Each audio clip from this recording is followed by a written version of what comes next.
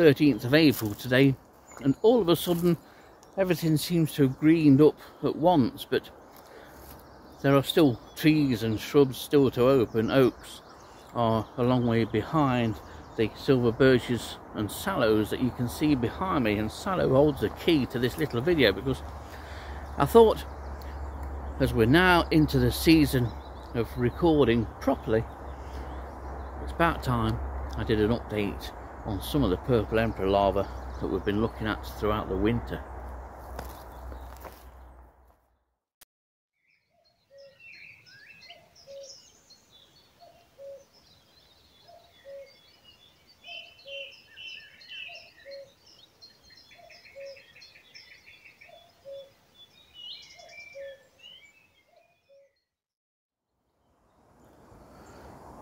Well, it's been a few weeks since I did an update on any of the purple emperor larvae that Nick and Samantha Brown and myself have been monitoring through the winter. And the news is that they started feeding, at least some have, where the trees are open. And they started within the last couple of weeks, and progress is already being made. We have one here.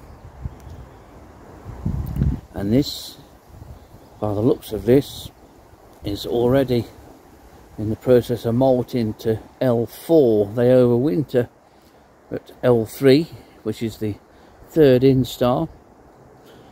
And you can see where this one's been feeding either side of the midrib, while the larva itself rests at the end. That's very characteristic. It often forms a diamond shape at the end of the leaf, but they will wander. This one overwintered a little bit further down this particular stem, and if I just carefully show you here, took a few nibbles out before moving on to this shoot here, where it spent most of its time. It does rest on a silken pad, but this one has already increased its size a lot. Nice and plump, and will molt in a couple of days. It's quite a lengthy molt process for purple emperor larvae. Seems it to me. So this is the first one we can look at. The next one, if it's there, won't look like this one.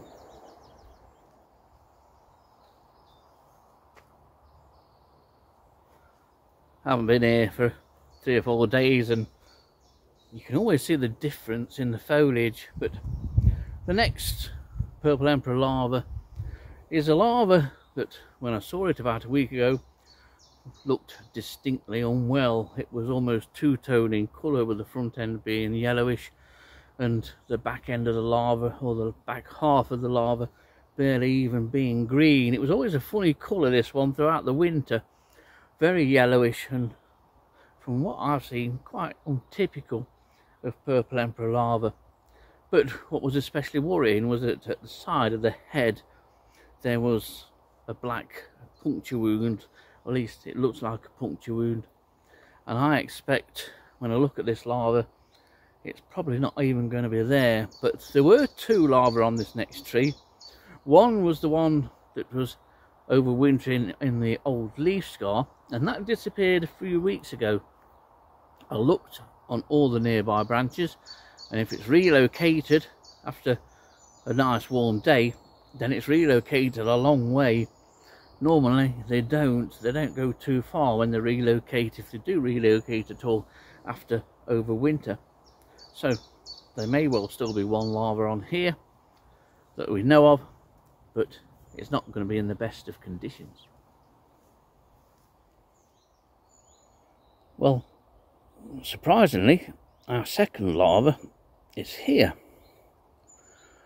It's moved. It was at the side of this developing bud when I last saw it. Its colour hasn't changed, and it still looks very poorly to me, but it has fed. You can see how it's taken some out of that leaf there. The injury, if I can keep it still, is at the side of the head. On the top side of the head, as we look at it, the head obviously, for those new to purple emperor larvae, is where those two slug-like projections are on the left. But you may well be able to make out the coloration greenish towards the back end. It then goes into yellowish, and where that wound is now black.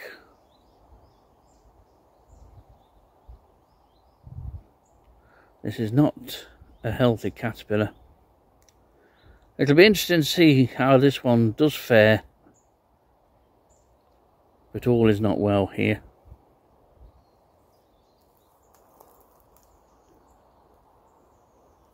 I think this is probably the hardest time really to look for purple emperor larvae once they've started feeding and the leaves are only just opening up. This particular sallow is behind one that's next to it. The leaves are really quite large on that. I can see the shadow of the larva that I've just been looking at, and it's just on this branch that comes up here, but I don't think you'll see it. But I'm just looking for the sign of any leaves that have been nibbled, but saying that's very difficult when the leaves are only just unfurling. Unfortunately, we've got another breezy day today, but fortunately we have our third purple emperor, and this is one that I've featured several times during the course of the winter. And the last time was a few weeks ago when this one had woken up from its hibernation and had relocated onto another branch, but I think it's gone back to where it overwintered, and it actually has, because that pale area here, that's the original pad of silk on which it overwintered, but it went from there up this branch here and then up this one and sat at the end of this for a few weeks, but has gone back down here, back along the branch that it overwintered on, past its silken pad there, onto the very end growth. And as you can see, this one is within a few days of starting to molt into L4. It's not quite as large as the first one we looked at, but a lovely lime green colour, matches perfectly with the colour of the goat sallow leaf.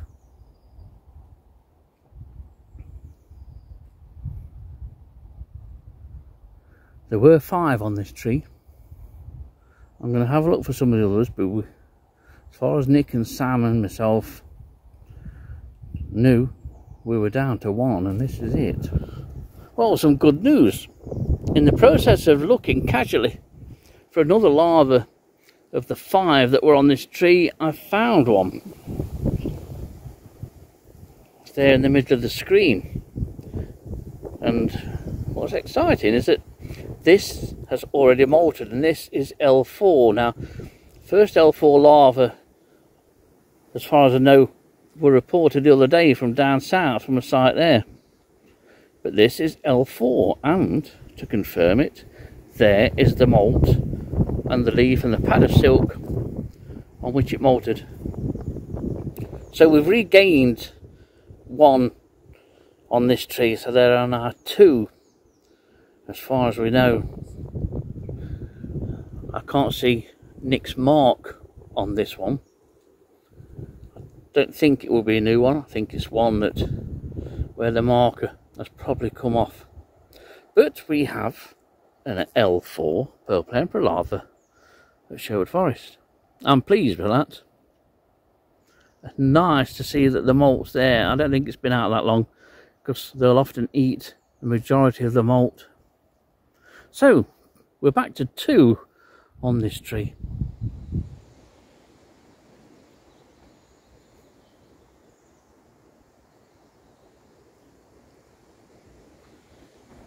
this sallow is particularly good for looking for larvae from underneath. That classic silhouette, it's unmistakable. It's almost like the silhouette of a slug, but from underneath. And early in the season, when the leaves are really soft and almost a translucent green, it makes finding or seeing the larva easier. And I found one on this tree, and what's especially excited me is that this tree last year, about this time last spring, we found 4 L4, ultimately L5 larvae, before they all suddenly disappeared for some strange reason. All through the autumn, or late summer and autumn, we looked for eggs, we looked for larvae, and looked for larvae continuously over the winter. Every time I walked past this tree, looked for larvae, couldn't find any. However, about 10 feet up above the camera, I found one. Now, this isn't going to be easy to film. It's a good 10-12 feet above us.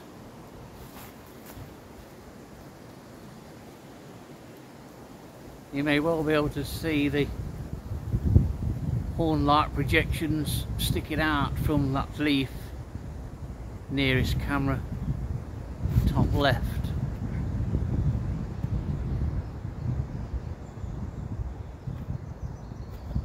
You can see how the other leaves have been eaten.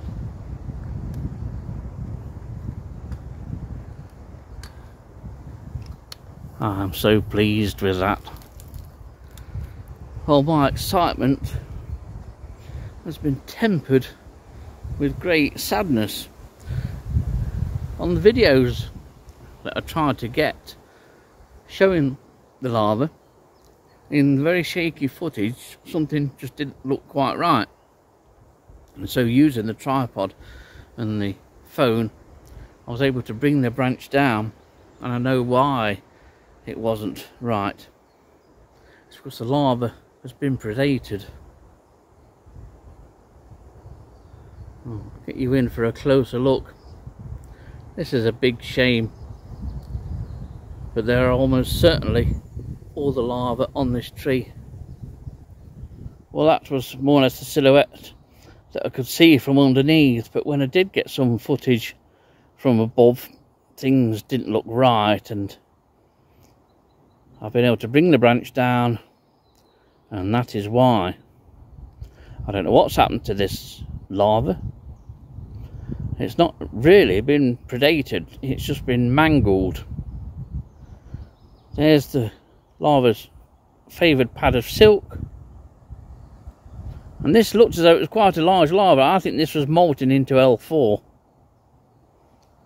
But something's had a go at it. But I don't know what. What a shame. But it happens.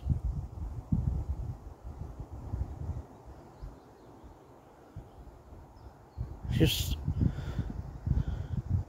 the excitement went within the space of a couple of minutes. The excitement of finding this on a tree that we've looked for larvae on time and time again.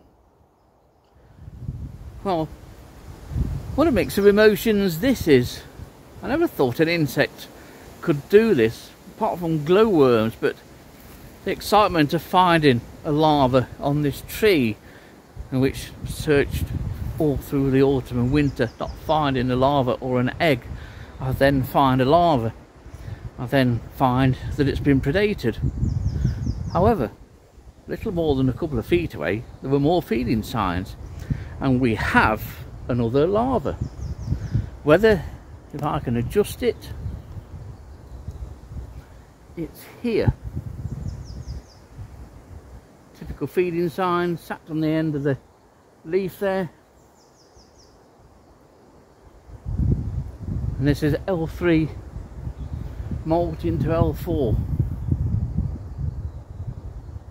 I can't believe it.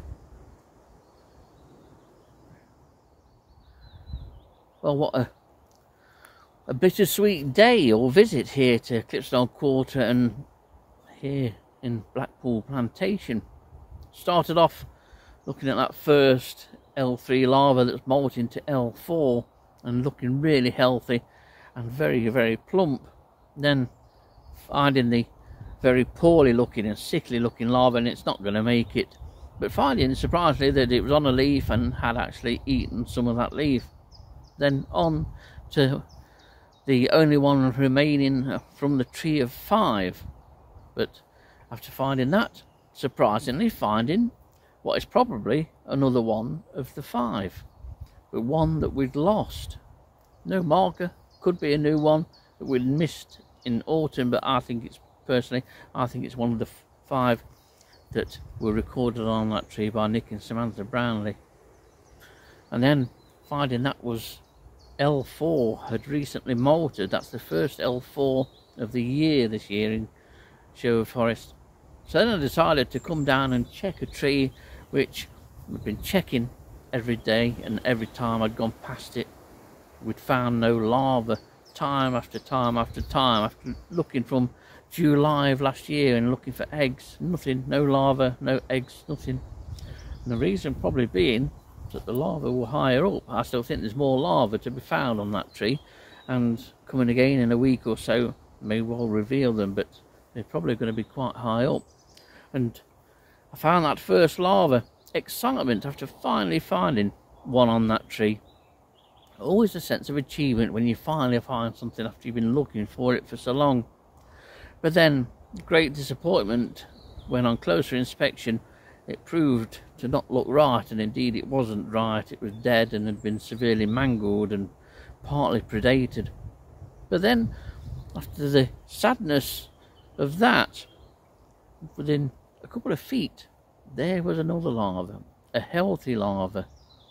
So overall, I have to say that this visit to Sherwood Forest in terms of purple emperor larva was especially successful, and goes to prove that the invertebrate recording is so unpredictable and can give you highs, but it can also give you lows too.